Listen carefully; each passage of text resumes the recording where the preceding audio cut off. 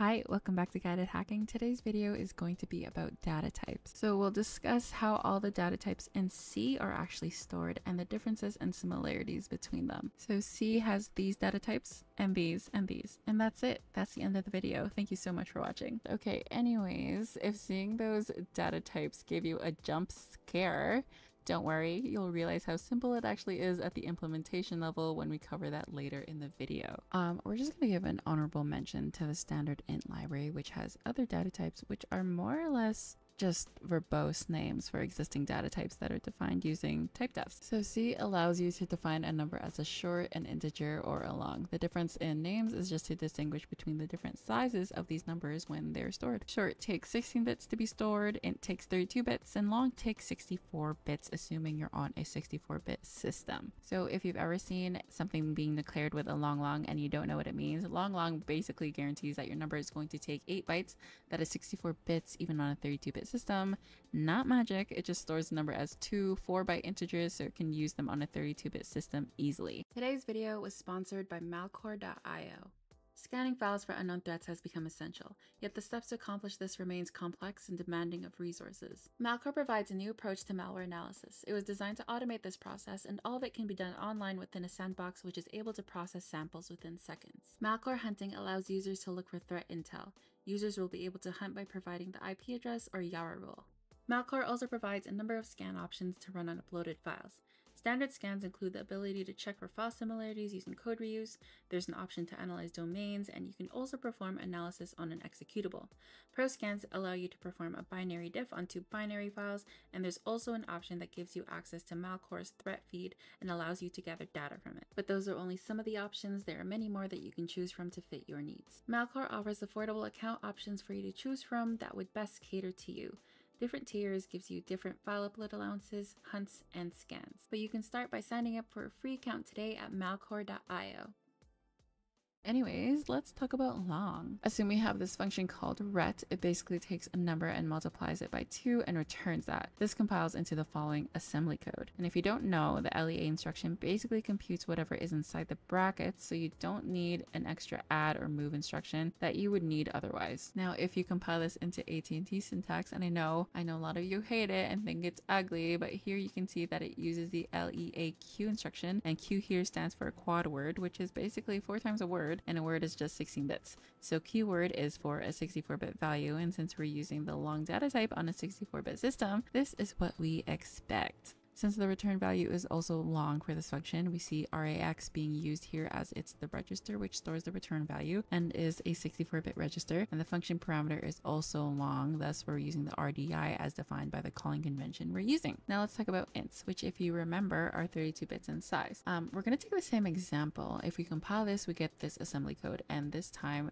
it's using the EAX register instead of the RAX register because the return type is int and EAX is a 32-bit register. I'm not sure why it's using the RDI register instead of the EDI register, which is 32 bits, even though the parameter is of the type int. But this is what the compiler gets to decide, so we can't really say anything. With AT&T syntax, you can see that it uses the LEAL instruction, in which the L stands for long.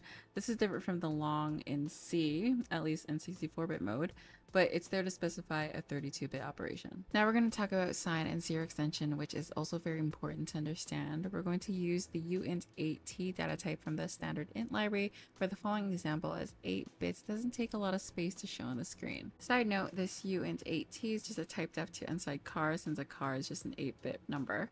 Remember that it's unsigned. Okay, let's start by learning about the zero extension. So let's say I define this 8-bit integer x, now set it to 163, then create another integer variable called y with the type short, which means a 16-bit number, and then assign y to x. Now to convert this 8-bit unsigned variable x into 16-bit variable y, we need to add zeros to the left side of the number. Just like we do in the decimal system, where adding zeros before an integer doesn't change its underlying value. Now let's add the corresponding powers of 2 below the values, and everything after 2 to the 7th is basically 0. And that's the 0 extension. Now let's talk about the sign extension, but before talking about it, we need to talk about the difference between unsigned and signed numbers. So the unsigned version of any data type assumes that you're never going to store a negative number in that variable. So no extra space is needed to store sign related information about that number. And all 8 bits can be used to represent numbers. So we can use all 8 bits and get the maximum value of 255. However, in the case of signed numbers, the most significant bit, or the bit you see on the leftmost side, has the highest exponent, but in this case is negative. So the most significant bit holds the value -128, which is the lowest you can go with signed numbers. And when you set all the bits to 1, you get -1, as -2 to the 7th is -128, as shown previously. And if you add everything from 2 to the power of 0 to the 6th, you get 127, and 127 added to -128 is just -1. Now let's look at an example. Assume that we have this 8-bit integer x and we set its value to -100. Keep in mind that this is a signed declaration, as the u in the last declaration meant unsigned, and all definitions are signed by default. Now let's declare another variable that's 16 bits called y and assign the value of x to y again. In this case, we'll need some form of extension to convert it to 16 bits from 8 bits so that it doesn't lose its sign. So how are we going to do this? Well, we'll do it by copying the sign bit to the most significant bit, which is -2 to the 15th, and remove the negative sign from the old most significant bit, which was 2 to the 7th. Now to verify if the value remains the same, we can calculate its value. Also, don't just assume that the 8 consecutive ones result in the value -1, because the exponents are different than the ones I showed previously, thus the value is different and is -256. Now, since the old most significant bit is no longer representing the sign of the number, it's now equal to 156 if you sit down and calculate it. Now we also know that the upper bits are equal to -256, and if you add the 2, you'll get 100, which is the same value we had before the sign extension, and hence we verified that it works. And this is how the sign extension works for every data type out there. Now let's look at the assembly examples to learn how this happens at a low level. Let's assume we have the following function defined in C. Also know that we're directly using the char data type instead of int t, so this is basically a signed 8-bit integer. If we compile this into assembly, we get the following code. It's pretty simple, except you see the move sx instruction instead of the move instruction. Here the sx stands for the sign extension, and dil is just the lower 8 bits of the RDI register, which contains the argument passed to this function, and ax is the lower 16 bits of the rax register, which holds our return value. So this instruction will basically do what we defined earlier. It'll copy the number into the register and copy the sign bit to all the upper bits, such that the value of the number remains the same.